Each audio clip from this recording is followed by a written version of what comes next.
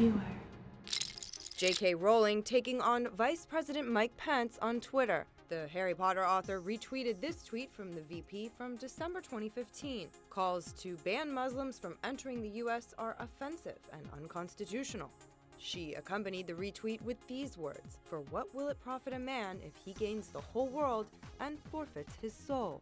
This prompted a string of tweets, including this one that said, "You're a grown woman whose entire career is based on stories about a nerd who turns people into frogs. Stay out of politics." Rowling responded and emphasized that in a free country, anyone can share their views. This also prompted Harry Potter fans to chime in and clarify that Harry Potter never in fact turned anyone into a frog, and that Hermione was the nerd, not Harry. For Viewer, I'm Elizabeth Keating.